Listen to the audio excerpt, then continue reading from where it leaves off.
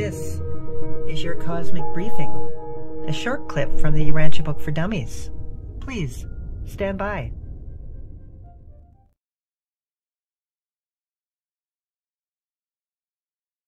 The Urantia book for dummies. Civilization in Crisis.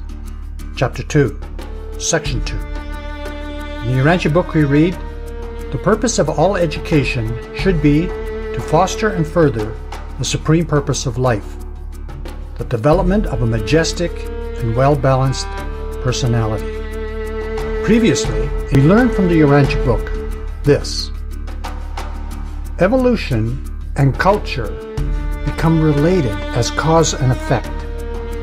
Cultural civilization does not flourish without an adequate background of antecedent or previous human civilizational progression, a foundation. Evolution advances stage upon stage upon stage, and it's important for one stage to be stable in order for it to birth the next stage. And that's why tearing down a system isn't a good idea. Let's find out a little bit more about this. To do that, we'll be using this model that we introduced back in Section 1. It's based upon the work of the paleontologist Pierre Teilhard de Chardin and the work of the great mathematician and philosopher Alfred North Whitehead.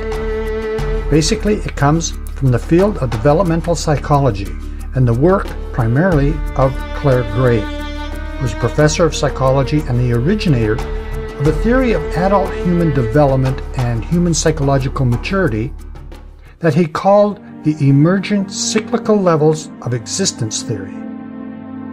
This was later developed by Don Beck and his work in spiral dynamics, and later integral theorist Ken Wilber. The model that we're using here comes from the philosopher Steve McIntosh, and it's based on his book, Evolution's Purpose. This model fully demonstrates the energy of evolution, and in particular, the energy of the development of the human species. Here's how it works. This spiral represents the full picture of human evolution from the moment we cross the consciousness threshold to become human to the next great leap into the new civilization that we are birthing right now. It tells us about our past, and here the Urantia book is complete and replete. It tells us about our present and what we need to do to have a future. And it tells us about our future and how to get there. What the Urantia book tells us is that we are here on this spiral, and we want to get to the next step. This is the next step. Now, ultimately, we want to get to the top of the spiral in this great leap forward that scientists today call a Type 1 civilization. This represents a number of turns on the spiral that we need to accomplish. The Urantia book calls it the first stage of light and life. The problem that we have is that for now we need to make the next step. The gulf between where we are and where we want to get to is getting bigger and bigger. And if we want to understand how to get here to our future, then we need to understand where we came from and why. And the Urantia book is complete, replete with the details of how we got here and where we're going. When we call a travel agency, the first question they ask is, where are you going? And the second is, where do you want to leave from? So now perhaps we're beginning to see the importance of what we were talking about back in Section 1 of Chapter 2, when we said that it's not about what's breaking down, but what is breaking through, which would be closer to what the Urantia book refers to as the various stages of the age of light and life, which is more concerned with the development of mind and consciousness than with material energy and power. The Urantia book tells us that there are energy systems in and around our planet that we still have no idea that even exist. and the ones that we do know to exist, we still don't have a very good idea of how they work. So now, that answers our first question to our travel agency about where do we want to go. Now let's look at question 2. Where are you leaving from? And for that, we go back to our spiral model.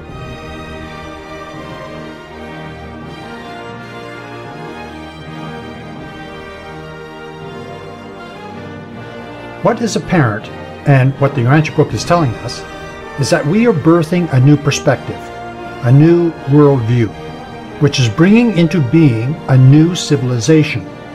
So, just as we see the new forest growing up amongst the old forest, and the old forest crumbling as the new forest emerges, so it is with our civilization.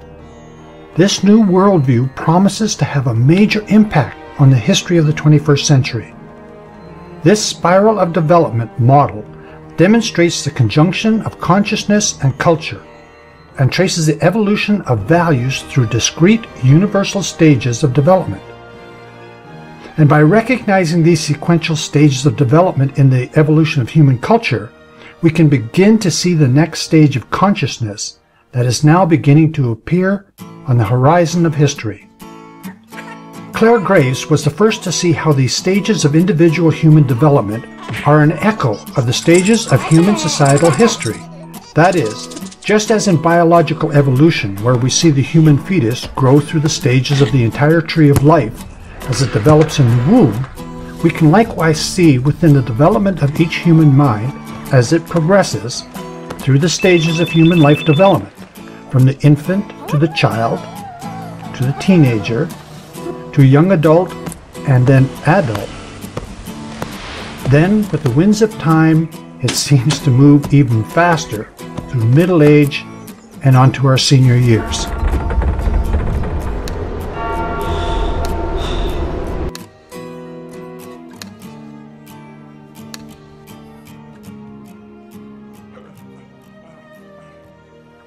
So, just as we can see the development of a human person from an infant to a senior, in a similar manner we can now begin to understand what we'll call the first level of this spiral of development as it validates the evolutionary levels of the human species, starting with the very first beings to cross the consciousness barrier from the womb of the animal kingdom as our place of origin, to the higher consciousness of the human species and then beyond.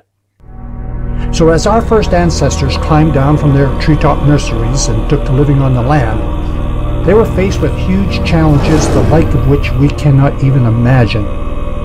They had practically nothing but their fingernails with which to forage, gather food, and fight off predators. They were at the mercy of the jungle, and there is no mercy in the jungle. Here, life was about survival and reproduction. In the Urantia book, the emergence of humans is presented as having occurred about 1 million years ago, from a branch of superior primates originating from the Lemur ancestor. The first humans were said to have been male and female twins called Andon and Fonta, born 993,500 years ago. These twins were superior anatomically to their parents, but what distinguished them, what made them human, was their potential for being self-conscious of identity, personality, and mind. While they had what today we would call a very limited self-awareness, many new emotions early appeared in these human twins. They experienced admiration for both objects and other beings, and exhibited considerable vanity. But the most remarkable advance in emotional development was the sudden appearance of a new group of really human feelings, of what we today would call awe, reverence, humility, and even a primitive form of gratitude. Fear, joined with ignorance of natural phenomenon, was about to give birth to primitive religion. Not only were such human feelings manifest in these primitive humans, but many more highly evolved sentiments were also present in rudimentary form. They were mildly cognizant of pity, shame, and reproach, and were acutely conscious of love, hate, and revenge, being also susceptible to marked feelings of jealousy. Andon and Fonta were vaguely aware that they were more than mere animals due to their possession of personality, and to prevent the possibility of interbreeding, they conspired to move away from their animal relatives and fled north. These early Andonites, as the Urantia book calls them, showed a very markedly clannish spirit. They formed up into what we call family clans. They hunted in groups and never strayed very far from their home site. They seemed to realize that they were an isolated and unique group of living beings and should therefore avoid being separated. They were motivated primarily by food hunger, water, warmth, sex drive, and safety. And they learned quite early by sad experience that in union there is strength. Andon and Fonta had 19 children. Their clans grew, and for 20 generations the Andonites developed a language and established the rudiments of human culture, until tribal conflicts and irritations from outside, as well as competition for food, forced them to disperse. That was during the Ice Age, and while some groups remained behind, others migrated to the north because of fire, and to the west into what is now Europe. Along the rivers and waterways leading to the North Sea, they established more than 1,000 separate settlements, and for tens of thousands of years they dwelt along the Saône River in France.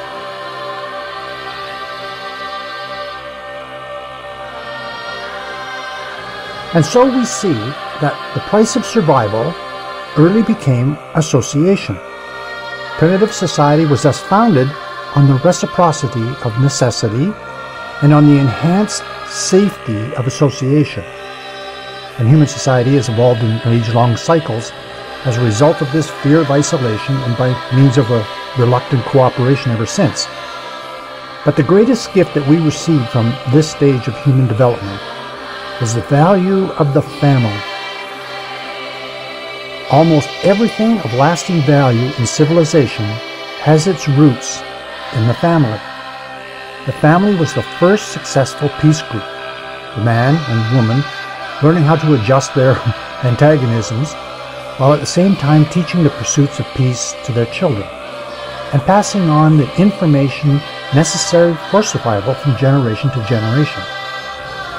Here we can see that the function of marriage in evolution is the assurance of race survival, not merely the realization of personal happiness.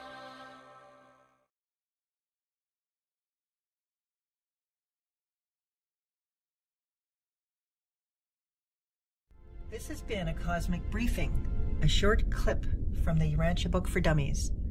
Please click the subscribe button above and then follow these links for a full presentation of this briefing. Thank you.